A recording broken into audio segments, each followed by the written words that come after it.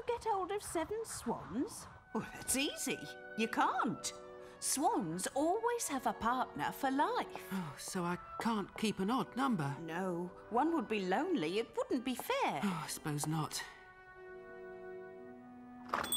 Good night.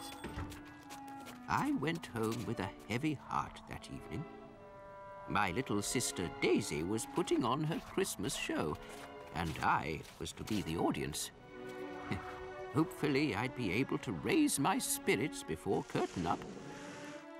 Ready? Oh, I've been waiting all day for this. Then the show began. As the curtain rose, I couldn't believe my eyes. Swans!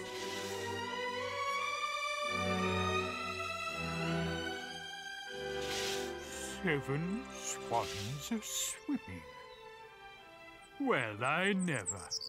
Good old Daisy. If she hadn't given me her toy theatre, well, I don't know what I'd have done. 7 swans are swimming. 6 geese are laying. Things were improving. Elizabeth's father no longer shouted at me quite as loud. Next day was the 8th day of Christmas. So, without prompting, I set about coming up with 8 maids a-milking. I used my head and my limited powers of salesmanship. Now, milking stools are always 3-legged, so those silly little 4-legged stools that Miss Matilda could never sell, they were just the job for my plan. Roll up! Roll up! Amazing new invention! 4-legged milking stools. Come and try them out. First 8 free. Well, who can resist a bargain? Word spread fast, and Elizabeth saw it all. Business was brisk. I gave away the first 8, then made a handsome profit on the rest. At last, I seemed to have impressed Elizabeth's father.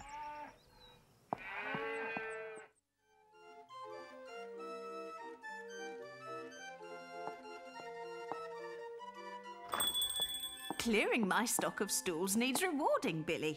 Here's your share of the money. And well-deserved it is, too. Oh, that's very generous of you, Miss Matilda. Thank you. Just as I had hoped.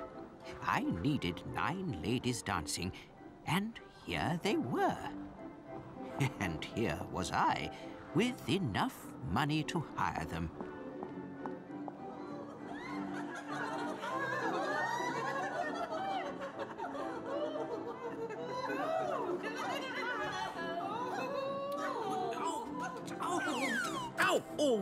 Oh, but they didn't think it was as good an idea as I did.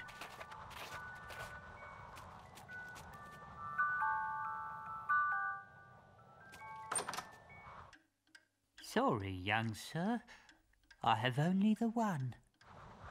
But I bought it anyway. 1 down, 8 ladies dancing to go.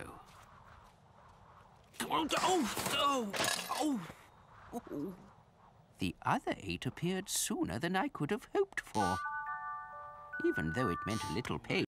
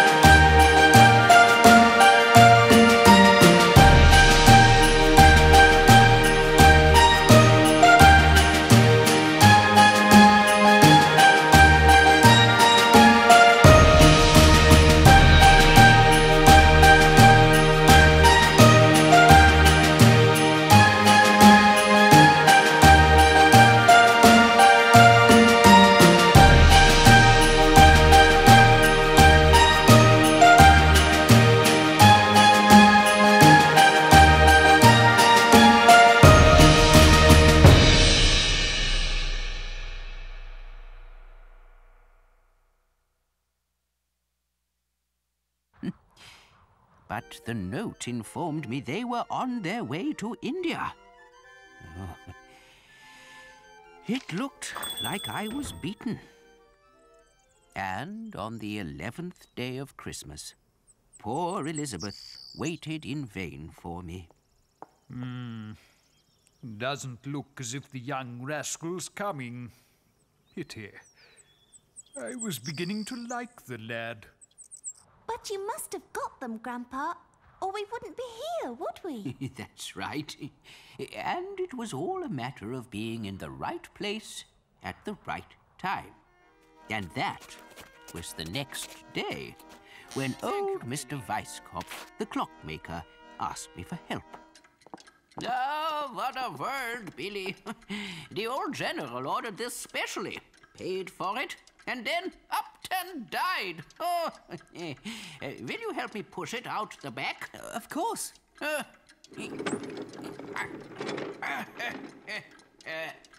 Now his wife doesn't want it.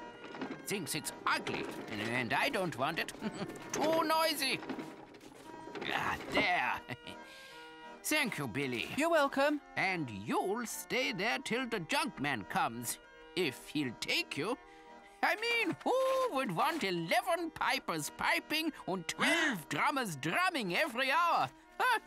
Only a fool, that's who. Hey! Billy? You can call me a fool if you like. What? I was worried when you didn't call round yesterday. Sorry, but I didn't have this yesterday. It's the last 2 days of Christmas in one. Look! Any second now.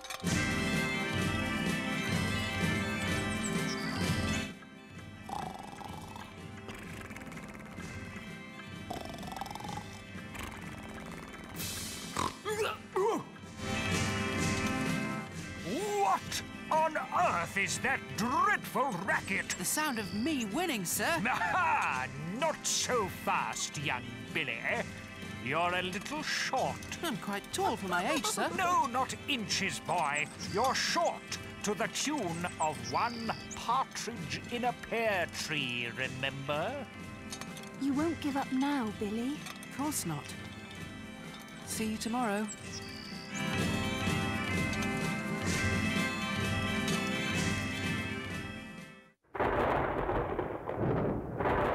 That night, we had a terrific thunderstorm. Then, disaster struck.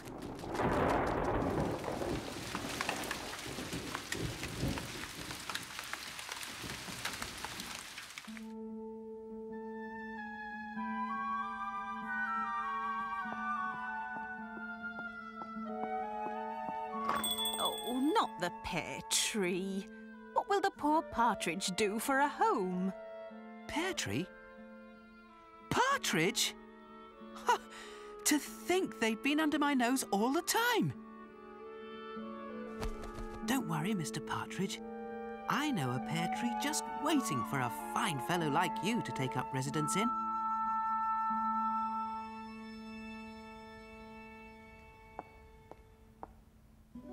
And the rest is history, as they say. Your grandma and I became engaged and were soon married. And you lived together in this dear old house ever since. We have, my dear. Ah, dinner. I'm starving. Come on.